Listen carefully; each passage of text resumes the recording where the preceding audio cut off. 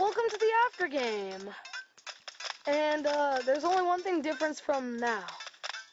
There's this blue mushroom house, and by now you should have 80 coins if you followed what I did. And 20.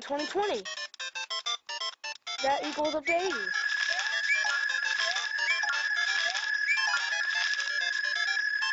Now all the coins you've ever gotten is gone. Now what is that for? Look at the bottom screen. It changes to that thing, see? Pick whatever one you want. Between Star, Underground, Pink, Blue Mario, or this. And I always love the Underground one. Once you exit, that's it. All Star coins spent. Now that's all that's pretty much happens next, and now you can just run around in every level. That is all. Thank you for watching my walkthrough.